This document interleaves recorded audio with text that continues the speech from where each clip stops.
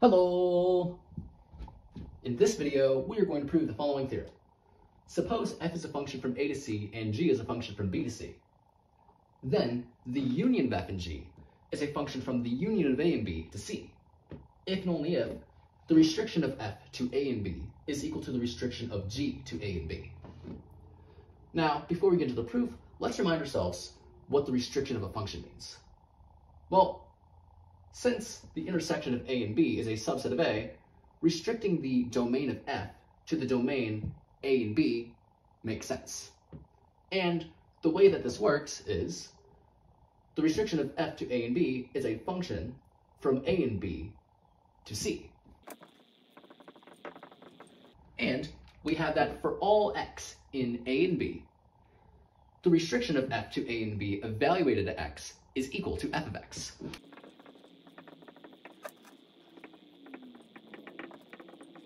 Similarly, the restriction of g to a and b is a function from a and b to c. And it satisfies for all x in a and b, the restriction of g to a and b evaluated at x is equal to g of x.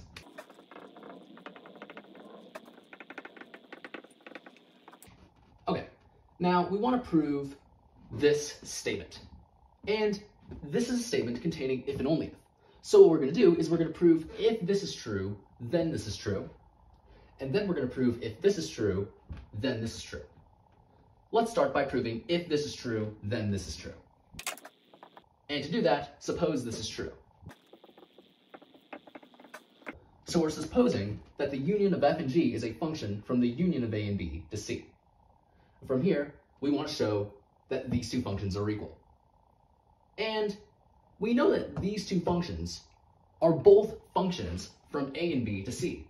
So to show that they're equal, what we want to do is we want to show for all x in the intersection of a and b, the restriction of f to a and b evaluated at x is equal to the restriction of g to a and b evaluated at x.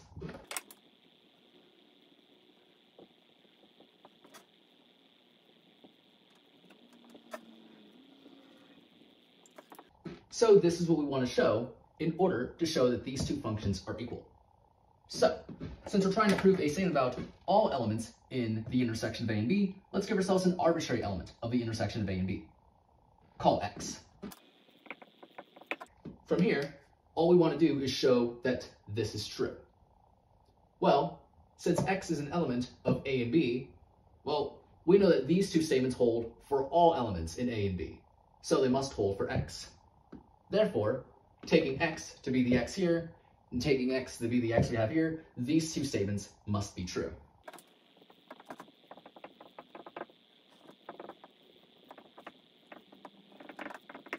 Now remember, we want to show that these two are equal. So it makes sense to try and show that f of x is equal to g of x. Well, we know that the ordered pair x comma f of x is an element of f.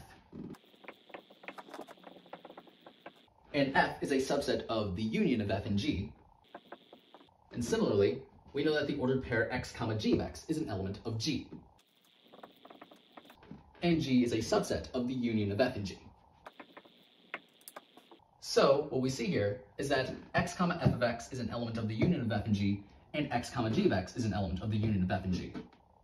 Well, since the union of f and g is a function, this means that the value x maps to must be unique. So f of x must be equal to g of x.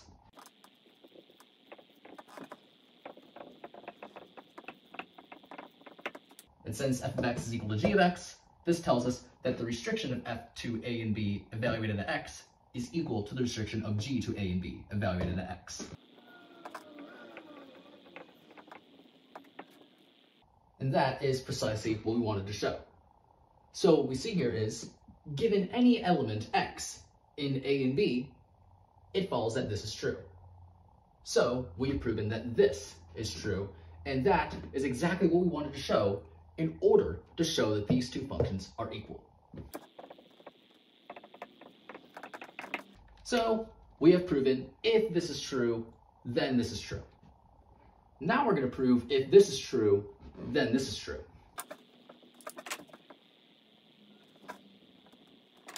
And to do that, suppose this is true.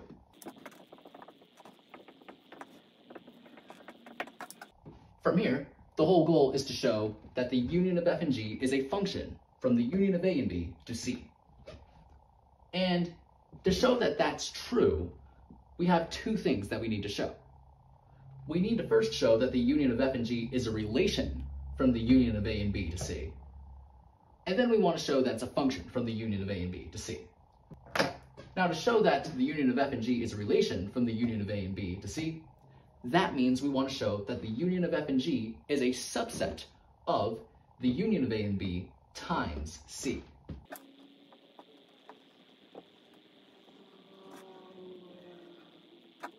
And after we show this, we want to show that the union of f and g is a function from the union of a and b to c. And what that means is we want to show for all x in the union of a and b, there exists a unique y in c such that x comma y is an element of the union of f and g.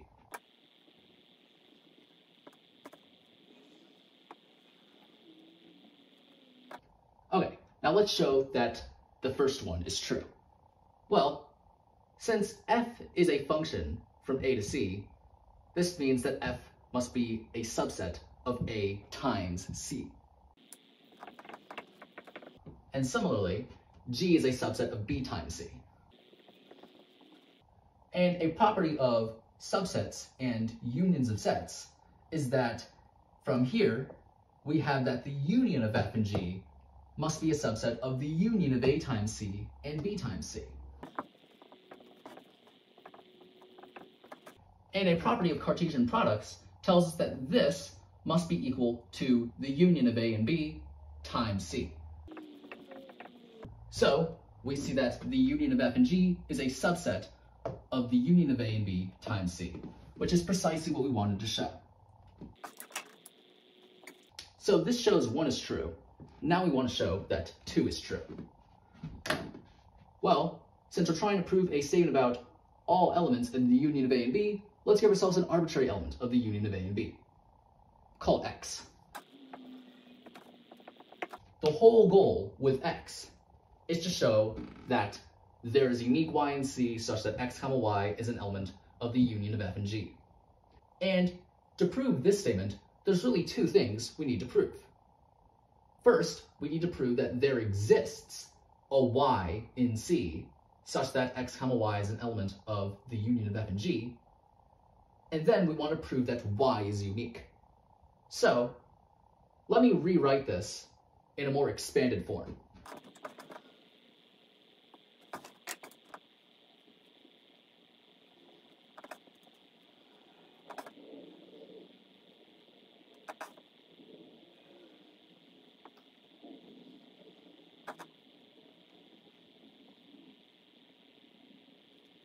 We want to prove there exists a y in c such that x comma y is an element of the union of f and g. In the uniqueness portion, we're proving for every two elements, y1 and y2 in c, if x comma y1 is an element of the union of f and g, and x comma y2 is an element of the union of f and g, then y1 is equal to y2. Okay, so let's first prove existence. So, to prove existence, well, we're going to split this up into two cases. Either x is an element of A or x is an element of B. And in either case, we're going to show that there exists a y in C such that x comma y is an element of the union of f and g. Let's start with case 1 where x is an element of A. Well, since x is an element of A, we can send x into the function f. We get an output value of f of x. So really, x comma f of x should be an element of f. And f is a subset of the union of f and g. So we see that x comma f of x is an element of the union of f and g. So this proves existence in this case, because we have shown that there exists a y in C such that x comma y is an element of the union of f and g. Because in particular, if we take y to be f of x, well yeah, f of x is an element of C because it's an output value of the function f. So f of x is an element of C, and x comma f of x is an element of the union of f and g. So this proves existence. So that completes case 1. Now let's move on to case 2, where x is an element of B. Well, since x is an element of b in this case, we can send x into the function g. We get an output value of g of x. So x comma g of x is an element of g. And g is a subset of the union of f and g. So we see that x comma g of x is an element of the union of f and g. And again, this proves existence, right? Because if we take y to be g of x, well then, yeah, g of x is an element of c, since g of x is an output value of the function g. Also, x comma g of x is an element of the union of f and g, because that is what we have right here. So this proves existence in this case. So in either case, we have proven existence. So we have proven the existence portion. Now we're going to prove the uniqueness portion. And we're going to have to move back up to the top. To show uniqueness, we're trying to prove this statement. And we're trying to prove a statement about every two elements in C. So give me any two elements in C. I'll call them y1 and y2. And with y1 and y2, we want to show if this is true, then this is true. So let's suppose that this is true.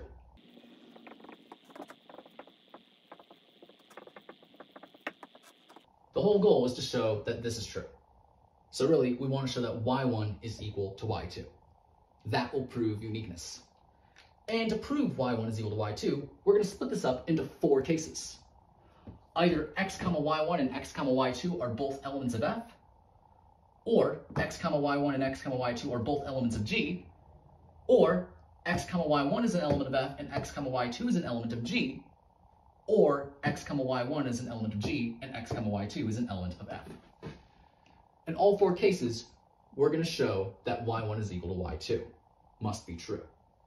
So, let's start with the first case where they're both elements of f. Well, since f is a function, x must map to a unique value. So y1 is equal to y2. So that immediately completes case 1.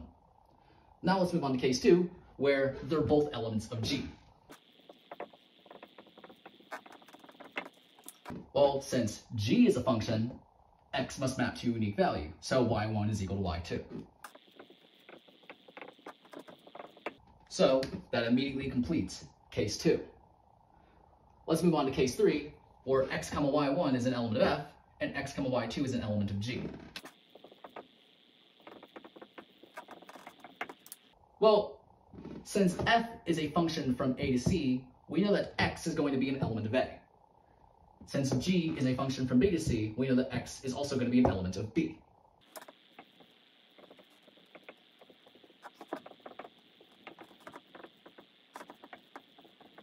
So, since x is an element of a and x is an element of b, we have that x is an element of the intersection of a and b. And now, let's recall that we're working under the assumption that these two functions are equal. Well, since x is an element of the intersection of a and b, and these two guys are both functions from a and b to c, we can send x into those two functions. And since the two functions are equal, their output values should be equal.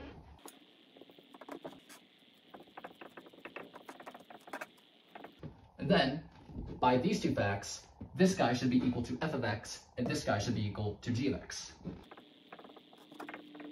But y1 is the value of f at x, so y1 is equal to f of x.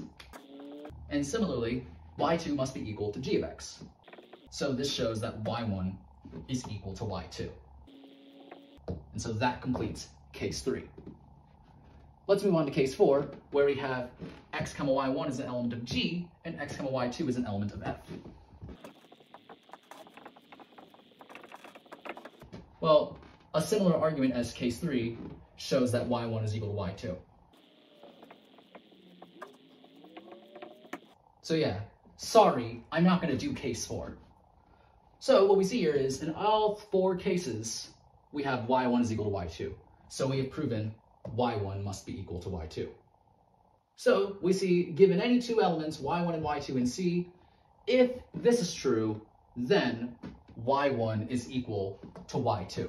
So we have proven this second statement, which means we've proven uniqueness.